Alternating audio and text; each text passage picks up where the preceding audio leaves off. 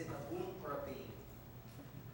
The internet was first developed by the Americans in the 1960s as a form of communication that could withstand biological and nuclear warfares.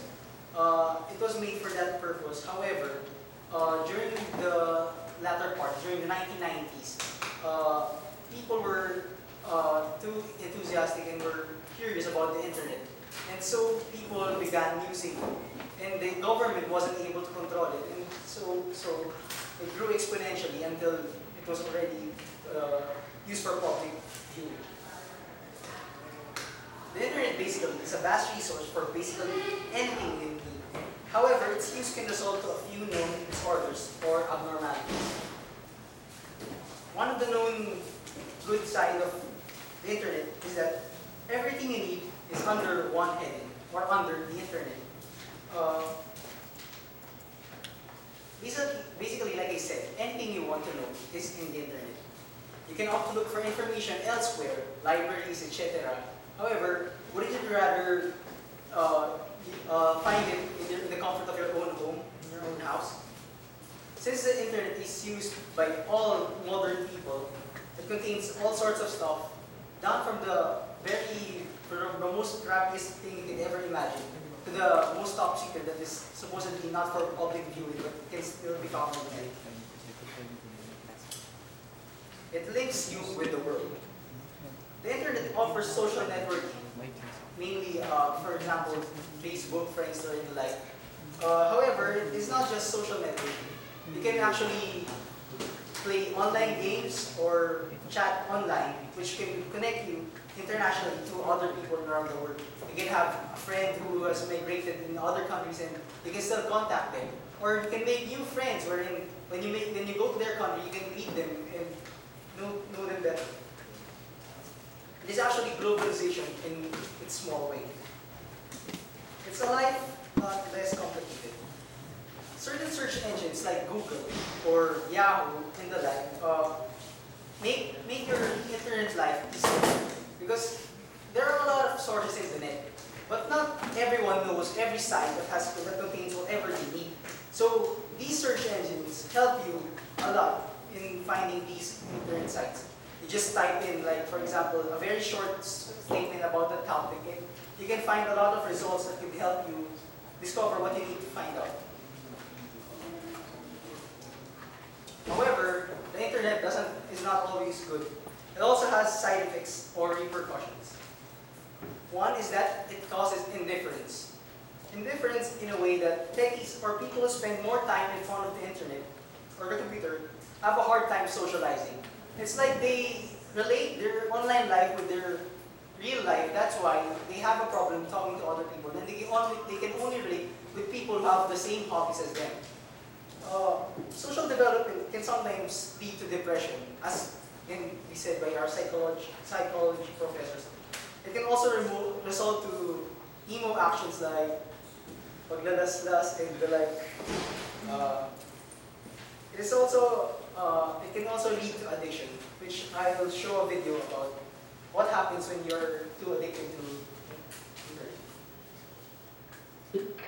This is a video of someone whose account was cancelled by his mother.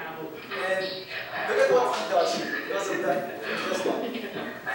That's his little brother who's secretly stuck the camera inside his phone.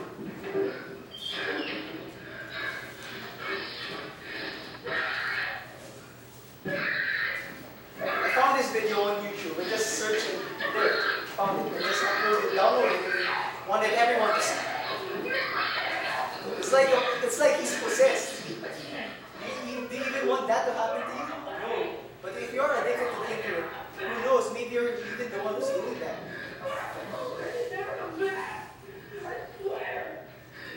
If you can hear what he's saying, there's no subtitle there. In YouTube there is. He's actually cursing his mother for canceling his World of Warcraft account, which is an online game. Look at that.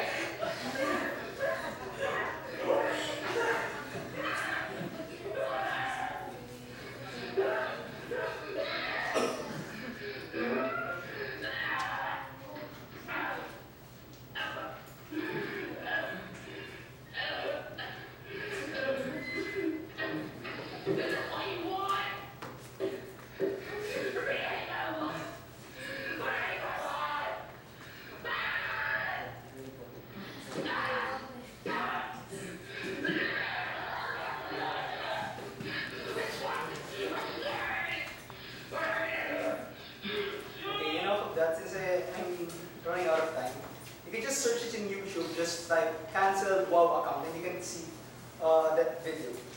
Uh,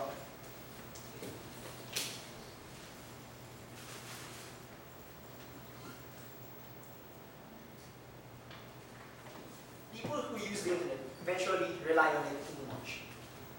As we all know, in the old school, people used to go to libraries, public libraries, everywhere to search for the information they need.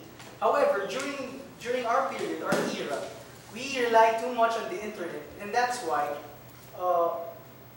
people tend to become lazy or too lax. Too lax. Uh,